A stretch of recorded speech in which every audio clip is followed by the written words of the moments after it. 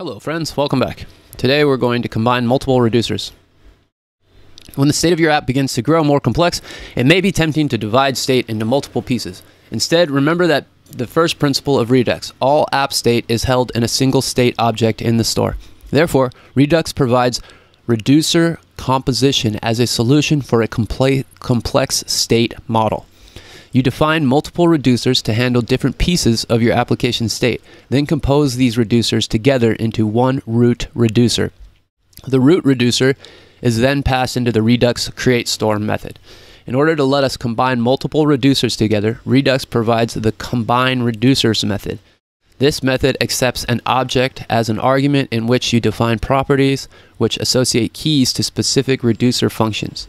The name you give to the key will be used by Redux as the name for the associated piece of state. Typically, it is a good practice to create a reducer for each piece of application state when they are distinct or unique in some new way. For example, in a note-taking app with user authentication, one reducer could handle authentication while another handles the text and notes that the user is submitting. For such an application, we might write the combine reducers method like this. So our root reducer is equal to redux.combineReducers, and within here we're passing in an object with a key value pair of auth and authentication reducer, and then notes reducer. Now the key notes will contain all the state associated with our notes and handled by our notes reducer. This is how multiple reducers can be composed to manage more complex application state. In this example, the state held in the Redux store would then be a single object containing auth and notes properties. There are counter reducer and auth reducer. So here we have counter reducer, and here we have auth reducer. Functions provided in the code editor, along with a Redux store. Here's our Redux store. Let's stretch this out so it's easier to read. Along with our Redux store. Finish writing the root reducer.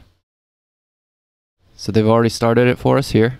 The root reducer function using Redux.combineReducers method, and assign the counter reducer to a key called count and auth reducer to a key called auth. Okay, so we're really just going to basically copy this. We want to go Redux.combine reducers here. Reducers. And then inside of there we're going to pass an object, and we want to say we want the so we want to go count is equal to counter reducer. And because we're doing an object, we're going to go comma, and then we're going to create another key value pair of auth, and we're going to make that auth reducer. And yeah, I think that this will pass the tests. Let's go through here and see what's going on. We're creating a global increment object in which we set increment equal to a string of increment, and a global decrement variable set to the string of decrement. We're creating a constant called the counter reducer. And this reducer basically takes in an action.type, and it says if it's increment, then we increment the state +1. If it's decrement, we decrement the state +1. And if the action type is not